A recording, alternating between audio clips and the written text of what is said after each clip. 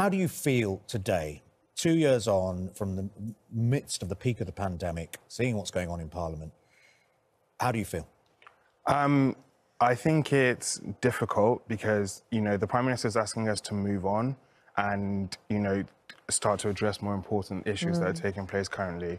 And I think it's quite difficult to move on, like I said, when the person who you feel betrayed you is on the news every day saying at first that he didn't and then later on being like he's sorry.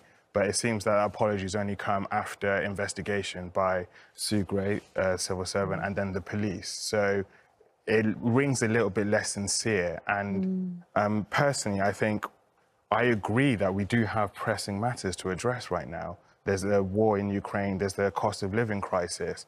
But I don't understand why the country's been asked to believe that the Prime Minister is the man to take us through this, because COVID was a crisis as well and continues to be. People are still dying.